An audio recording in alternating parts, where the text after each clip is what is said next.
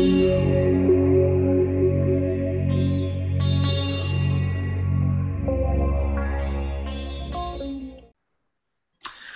and welcome to Soul Priorities. My name is Tuaca Kelly, and answering a response, let there be light, I have with me today a wonderful man who answered that call by co-founding a company called WakaWaka, which in Swahili means to shine bright.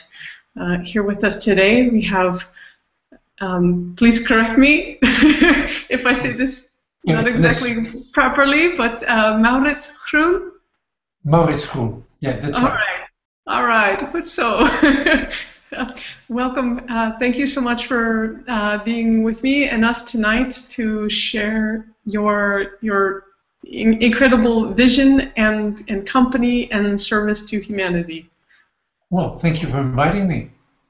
Yes, it happened just being in the flow of life and discovering things along the way that I was taking tea and visiting with a friend, and he pulled out the box and this yellow device and introduced me to WakaWaka and told me what your company was about, and I said, oh, I have to meet this man. This is pretty incredible. And went onto your website to see what you're doing, and I would like to introduce your work to a population that may have not discovered it yet. So if you can kind of share the impetus of the WakaWaka, say what it is exactly. We haven't revealed that yet. Okay, I gladly do that. Great. WakaWaka, as you mentioned rightfully, in Swahili means shine bright, and we gave that name to the most efficient solar LED lamp available on the planet, which is quite extraordinary. It's not my achievement, my personal achievement, but with my co-founder Camille van Gestel, we've been developing this solar LED lamp, especially for people in third world countries, the 1.5 billion people in the world, 20% of the global population, which is not connected to the electrical grid, and who, for having light after sunset, have to resort to kerosene lights, to candles, very bad light, but also very dangerous. Toxic air comes from that. I mean, kerosene sounds very exciting because it's used in aircraft, but the very poor quality of kerosene that these people have to use is actually well, very dangerous to their health, both for their lungs, but also for sheer accidents. No less than 300,000 people, mainly children, because they tend to be less careful with fire. More than 300,000 people every year die from accidents, fires with kerosene lights, and even over 6 million people every year get seriously injured, maimed for life actually, not small burns, but really maimed for life from accidents with kerosene fires. So we thought there is sunlight available abundantly, especially in the areas, the off-grid areas where people have to use these kerosene, often very costly to them too. It's producing very, very poor light in comparison to the LED light, which is becoming more and more available, more and more affordable as well. So we decided to develop our own social LED lamp and make it look attractive, so that even people in the West would like to buy it. Actually, to our astonishment, half of our sales are in the West, in the United States and in Europe. So people do obviously like it, and the quality, which is good enough for United States and the Netherlands and the rest of Europe, for example, is also good for Africa and Asia. Yeah, it's one of the things that you caught my attention there is it being affordable, and the population that you're talking about. Okay, you know, Westerners and Western culture in the Netherlands and the U.S. the price point is more accessible. But when you're talking about populations that are in extreme poverty, how do you make it so that they can afford it? How are they actually receiving the unit to benefit their own lives? Well, the fact that we've been quite successful in selling it in Western countries at a price which is 2 to 3 times as high as we sell it for in Africa and Asia makes us a kind of Robin Hood company, so to say. Laughingly or smilingly, we say to customers in the West, we know you pay way too much, because the amount that you pay more we can use to subsidize the price in developing countries. Yes, and that's one of the things that really caught my attention: the sustainability, how it supports the environment, but also the program that you have set up with a relative nonprofit foundation, that everyone who purchases a WakaWaka light source or power source, one is sent to an individual in an at-need population. Yeah, when people buy it directly through our website, we can guarantee that. When we sell through retailers, etc., they also want to have a share of the pie, of course, and then the amount of money that we get in is diminished, and depends on the kind of retail, etc. But every time, from everything that that's left from after we've paid our own bills, we certainly give money to our own WakaWaka Foundation, which then helps the people at the real bottom of the pyramid. We try to supply the base of the pyramid, but we also have the bottom of the pyramid that's really not able to even afford the product at cost price. So we help them to subsidize it from what we take in and which is left after we pay their own bills. Okay, so if people buy it directly from your website, then that increases the amount of people that through the foundation in other countries, and increases their access or the availability to the devices. That's right. Now, one of them is, okay, just to understand that. So it's a greater benefit if people just log on to WakaWaka.com and then they buy it directly from there, as opposed to some shop. Okay. That's right. Well, that's also good to know. Not to take away from a shop and what they're introducing to it, but in terms of supporting other populations, where does the efficiency lie? Where how to target that market? It's good to know, and then people can make a choice about that. Yep. How they're willing to invest. Yep. So one of them is specifically just a light source that folks can use in lieu of kerosene, as you said, or in Western societies, out camping or firelight, whatnot. Another one I can use to charge up my iPhone or an iPad, or your can camera, use that way as well. Or even your iPad for a couple of hours when it's completely full. Yeah.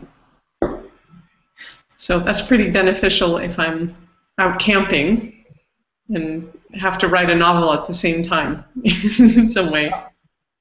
But also, after, for example, I left a couple of WakaWakas in New York when I visited the Clinton Global Initiative last year. I'm going there in a couple of days again.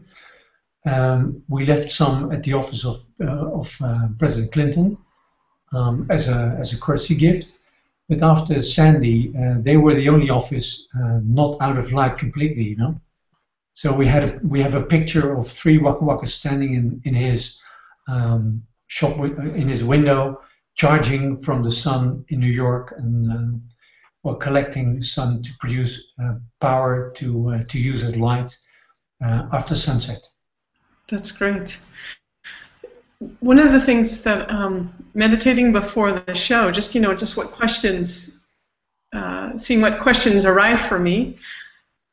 One was the awareness of the reality that some populations, even though they may be at need, even though they may be asking for help in some form, in some energy flow, in some community support, even though that exists, there's also often the case of a resistance to the help that they're looking for.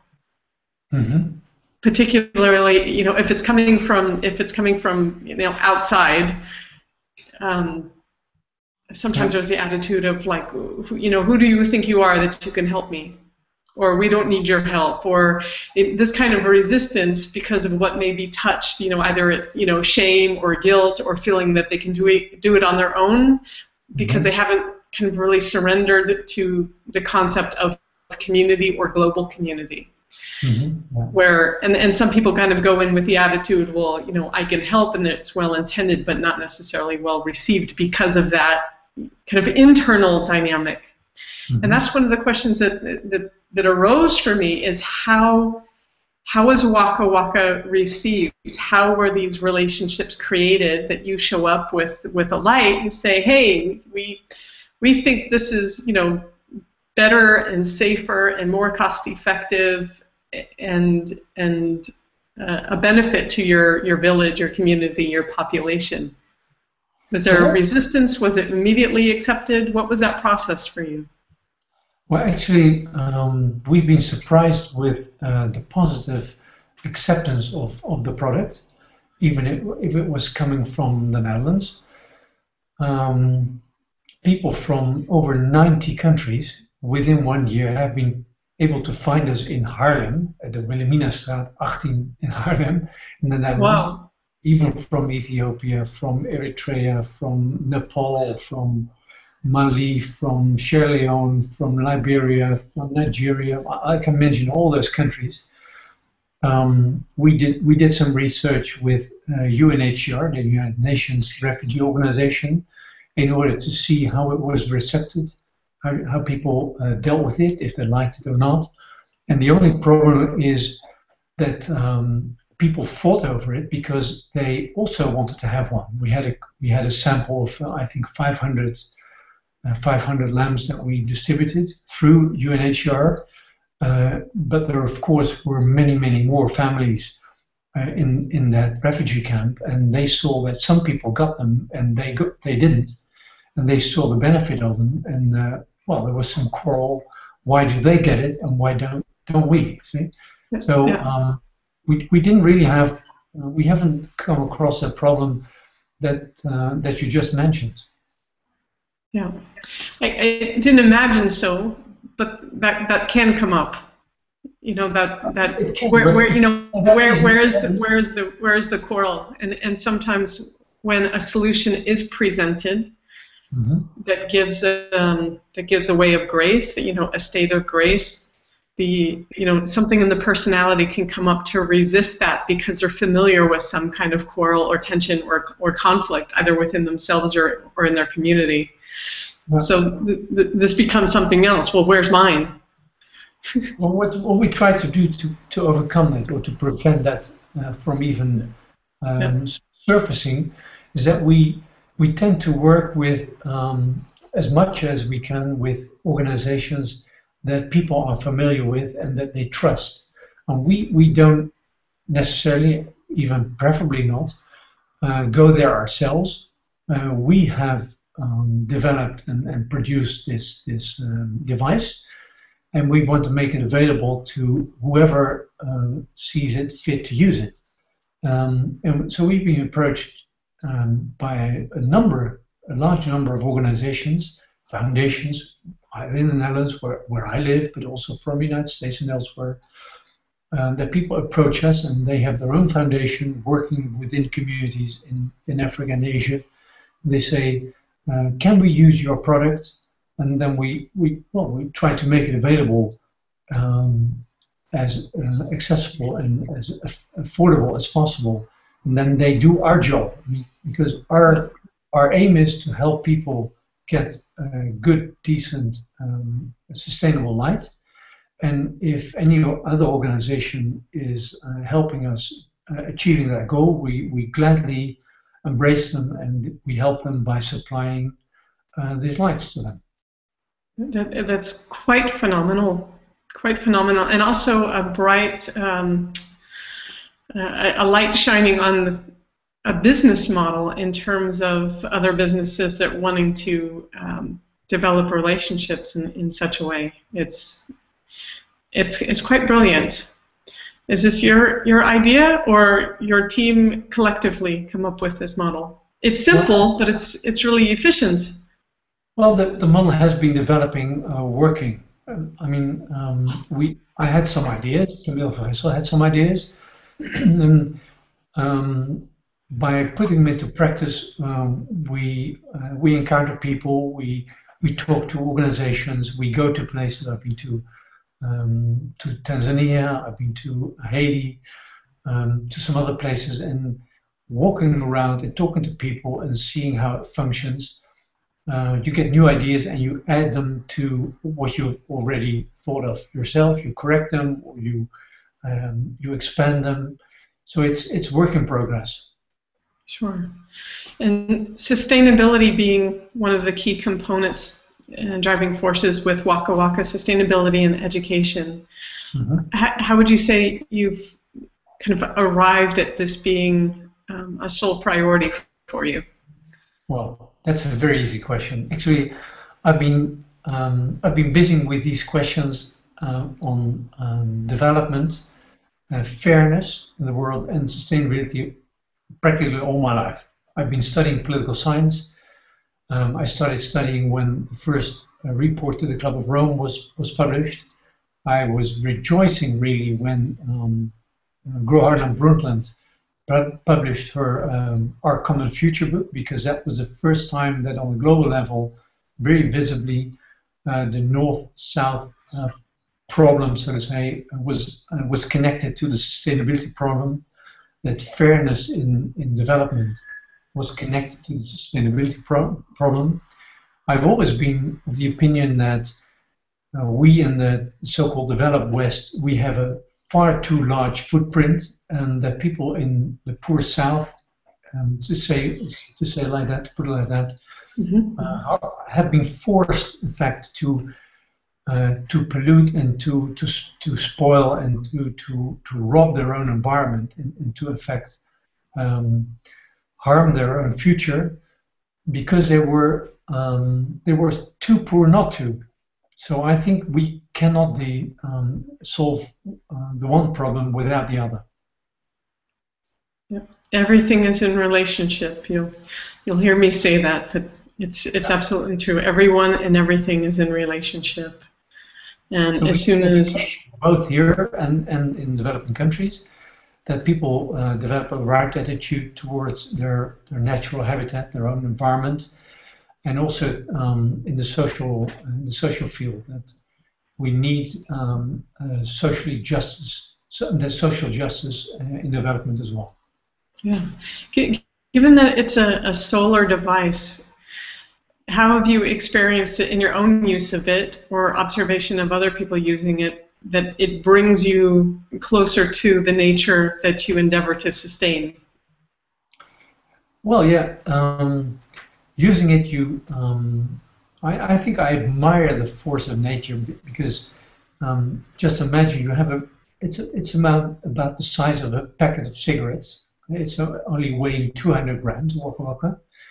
And if you just put it out in the sun for a day on the New York line, for example, or Madrid, which is the same latitude, after 8 hours you have a completely full WakaWaka, and you can charge your mobile phone, even your iPhone, your smartphone with it, and still have enough light for all of the night. And then the next day you can recharge it, because every day there's new sun. So you admire the power of the sun, that it can completely supply you with all the energy you need for your mobile phone, your electric devices, and still have light. Great. Are there any surprises that you're at liberty to reveal in terms of what else the company is developing? Well, actually, we called off-grid solutions. and the fact that being off-grid used to be a disadvantage to people in the so-called underdeveloped South, is becoming more and more of an advantage because they can immediately jump into the 21st century. They don't have to invest in all those grid solutions, either banking or mobile phones or energy or water purification or sanitation or whatever. They can immediately use all the modern techniques available now to discard that and to put the money directly in highly efficient modern technology without any pollution. Granting greater interdependence. Yeah. Yeah, great. How do you feel we get closer to home with this question that your own soul is informing your work and your life purpose? Mm-hmm. Well, I've been always trying to follow my own passion, my own feelings, and developing this business. I've been trying to be as open as possible. I mean, I'm a serial sustainability entrepreneur since 1982, so it's some 30 years already. I've always been trying to be open towards business partners, people that I engage with, that I work together with. And sometimes you're disappointed, but most of the time is an advantage. I mean, both in terms that you don't have to spend much negative energy in trying to prevent things happening that you rather not want to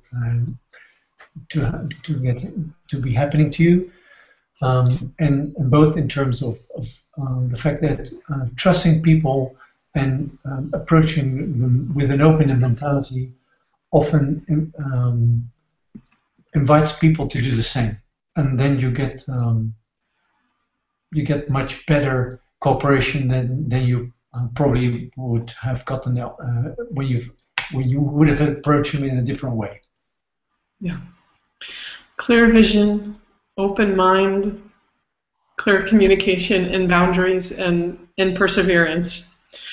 And it's there's a lot of experiences in creating a business, and you've said many things here that I feel a number of people will also heed, young entrepreneurs, and particularly those who want to succeed with sustainability, which has been, I have a number of people that have experienced incredible challenges wanting to just take care of the earth and also take care of their own livelihood at the same time. So I feel that you're spearheading something that other people can use as a model.